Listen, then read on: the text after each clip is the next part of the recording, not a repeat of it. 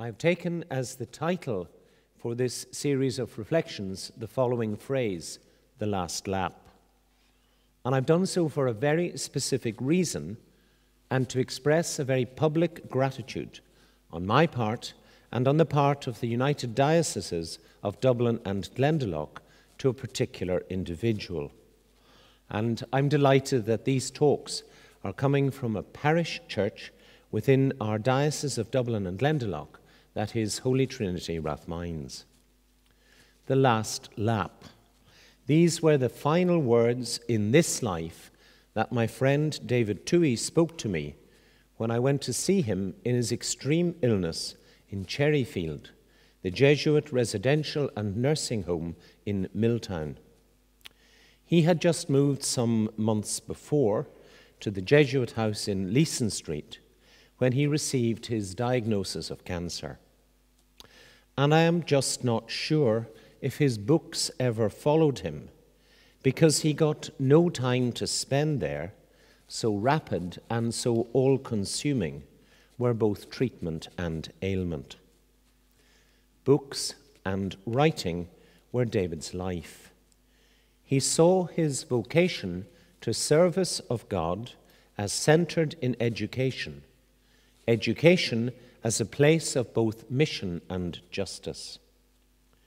What he said to me on that evening was this: "Michael, I think that this is the last lap."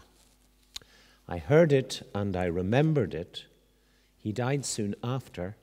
It also reminded me of the athletic vigor of running the race of which we hear in St. Paul. Like everything with David, it was not sentimental. It was factual, and in the utterly changed circumstances, really sad. Most of all, it was honest and godly.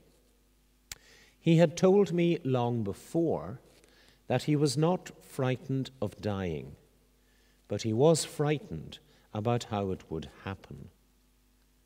God was merciful to him and brought him kindly oblivion.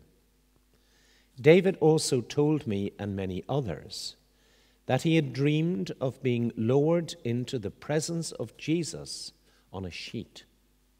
Like the biblical story of the friends lowering their friends through a hole gouged out in the roof of a house, not for healing perhaps as we know it, but for being in the presence of Jesus.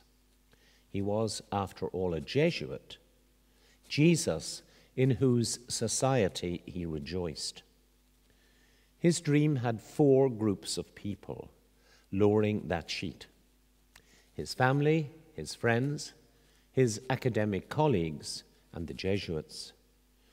In this way, his whole life led him to Jesus and to Christ the healer and lover of his soul.